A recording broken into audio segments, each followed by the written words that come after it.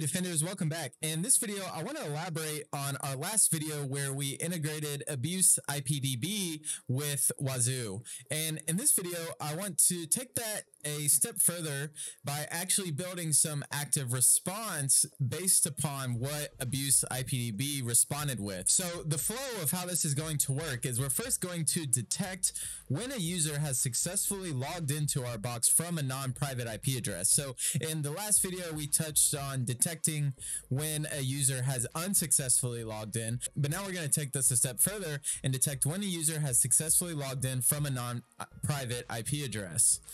We're then going to ask AbuseIPDB if the IP is malicious.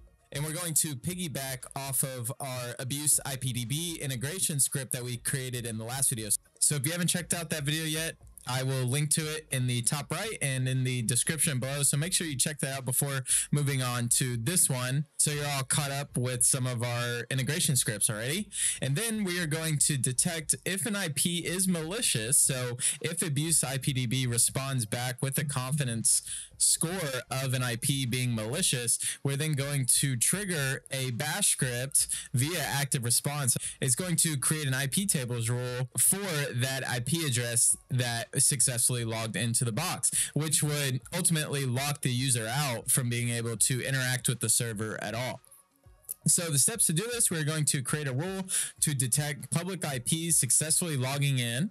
We're then going to trigger the integration when a non-private IP triggers the alert, and that alert being the successful login. We're then going to create a bash script to add IP that AbuseIPD returns back to us to an IP tables drop rule if and only if it is malicious. We don't want to add an IP tables drop rule for IPs that are not malicious. You know, those may actually be your legitimate end users. And then we're going to add the script to Activeresponse. So the Activeresponse, when it triggers, knows what script to call. So let's go ahead and jump into it. And all right, so I'm going to jump onto my Wazuh manager. I'm going to go into management. I'm going to go into rules, then our manage rules files and our custom rules to edit our custom rules file. So in the previous video, we created this rule where we took advantage of Perl compatibility's regex matching to match on non-private IP addresses, meaning that is a public IP address from a external network, usually being, of course, the internet. And this was a trialed rule of our signature ID 5716, which was authentication fails, where for this demo, we actually want to do this for authentication successes. So I'm just going to actually just copy this block. We can take advantage of this pre-existing block, and we go into more details on this in our last video. So again, if you haven't seen that, go ahead and check that out before progressing to this one. I'm first going to increment my rule ID number to 100,003, and then here I'm going to change my if signature ID. Instead of 5716, I want to put this on the rule that will trigger for authentication successes. So if I go into Kibana, so if I go into our security events, we see an authentication success is rule ID 5715. So we want our rule that we're creating to trigger only on authentication successes, and that is going to be 5715. So Wazuh is going to see that the rule ID 5715 has triggered, and then it is going to trigger this rule and say, okay, do we have a match of a non-private IP address? And if you do, then we're going to trigger this alert. And for this alert, I will say authentication success from a public IP address. Then we're going to list the source IP. So let's first save this guy and restart, and then make sure that this rule is triggering and functioning correctly. So now let me go ahead and just duplicate a successful login here. So this will trigger an authentication success, and then we should see an authentication, and then we should see our newly generated a rule be triggered. And sure enough, here we go. Authentication success from public IP address, and then it lists my public IP address. So good. So that portion is working. Now let's configure our Wazuh manager to, when this rule ID triggers, I want it to run the AbuseIPDB integration that we created in the previous video. So I'm going to go back into management. I'm going to go in configuration, and I'm just going to edit the config from the web UI of the, and if you're on the server from the command line itself, this would just be in the osec.conf file of your Wazuh manager. And here we see my block here. So this is the block we created in the previous video. And here you can see that it's tied to rule ID 100,001, where now we want to trigger this integration script when rule ID 100,003 is actually triggered. So I'm just going to go ahead and copy and paste this guy down below and replace the 1 with a 3 here. And then of course you need to replace with your own API key that you get when you register with AbuseIPDB. So you'll replace that value there. All right, and then once you save that, you will save and then restart your Wazuh manager. And then if we tail our integrations.log, we should see that now so now if we tail our var osec log and integrations log, let me expand this a little bit. Now, when we do a successful login again, we should see our integration scripts kick off as well. So I'll go ahead and just duplicate a successful login here. And continue, and then we should see a login tree made, and sure enough, there we go. So we see the Wazuh manager reach out to AbuseIPDB via the integration. So that is looking good. Now, let's create our Activeresponse script. And this is going to be, this is a bash script that we're going to place on all of our Wazuh agents who we want to allow to run this script. So first, so I'm on my Wazuh agent here. I'm going to go into var osec Activeresponse and then bin, this bin directory here. And if we list out these, you see some of the default Activeresponse scripts that come pre-built with Wazuh whenever you install Wazuh. But we are going to create our own.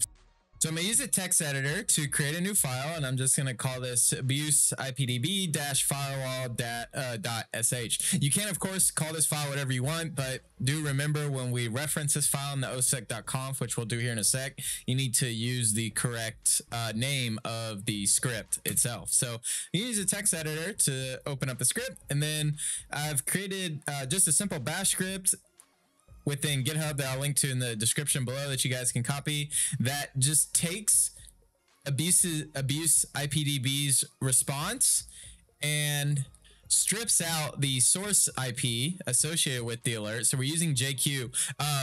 One thing to note on your agents, they need to have JQ installed. So just like a yum install JQ or an apt-get install JQ, whatever your package manager is, make sure you install JQ or you will have some issues. And JQ is needed for allowing the script to parse through the different fields of the JSON that is returned back from the manager. I cover this in a lot more detail in the Activeresponse 2.0 video, which I'll link to in the description below.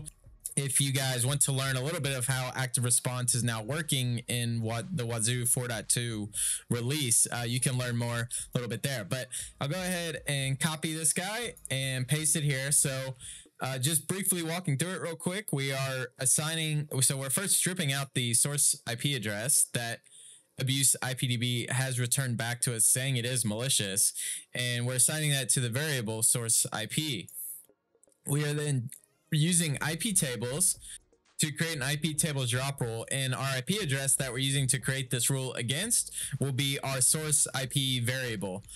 So that now the malicious IP address that actually triggered the alert and AbuseIPDB is saying is to be malicious, that IP address will be stripped out, and then our IP tables rule will be created for it.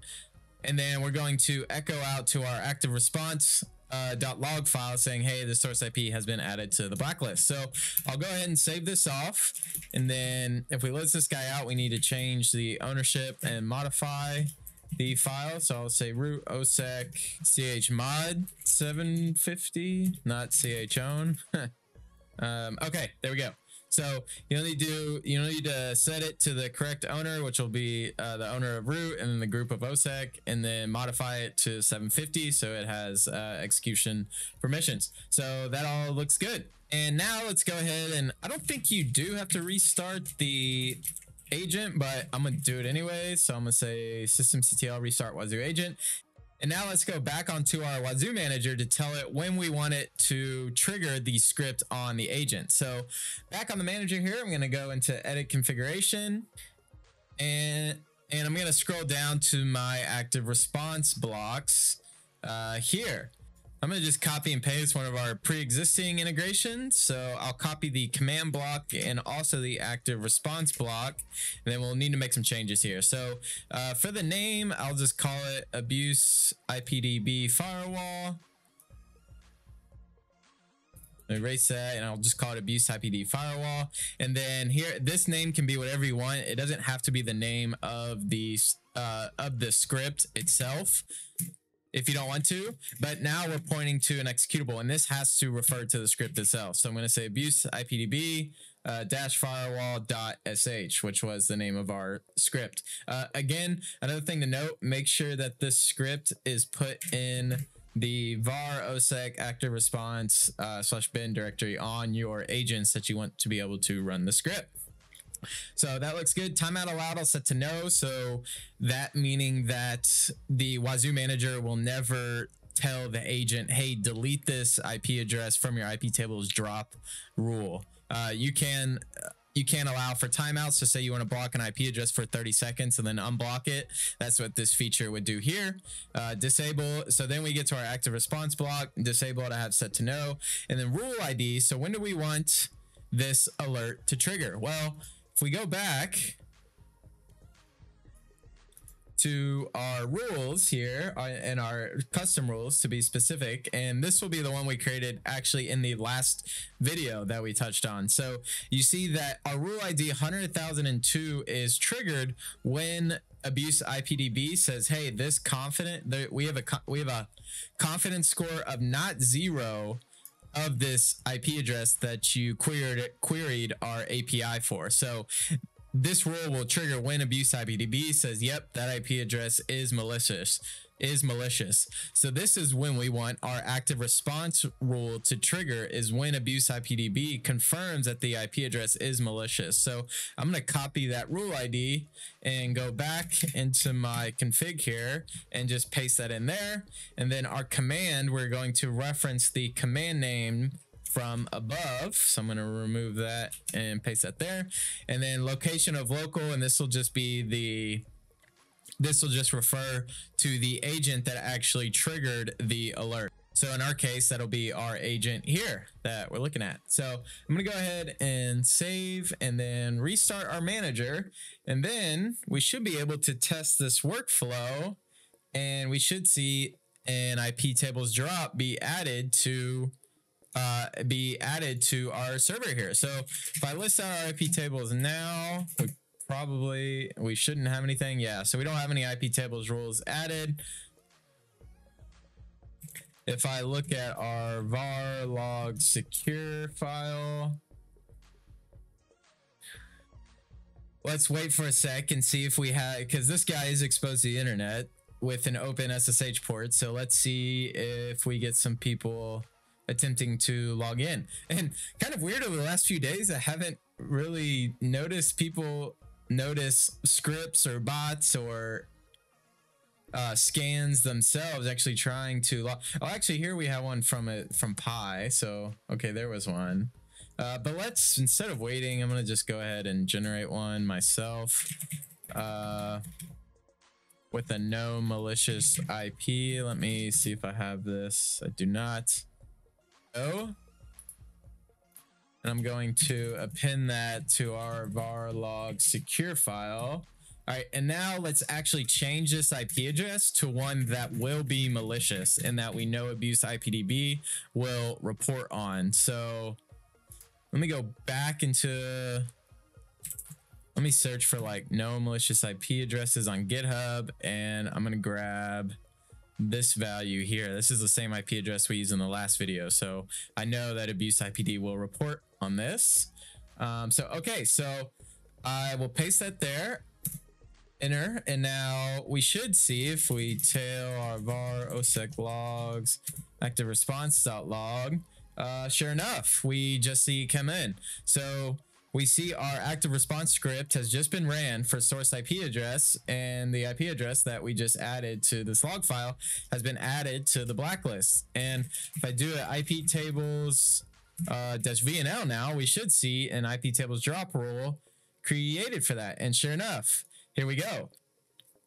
So say now a malicious actor has been able to compromise user credentials, right? So say the root credentials, for example, and they were able to successfully log into the box. We then ask AbuseIPDB, hey, is this IP address malicious?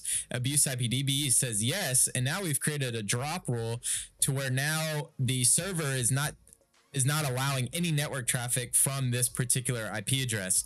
So the user has now been locked out of the server, and our IP tables rule has just been created.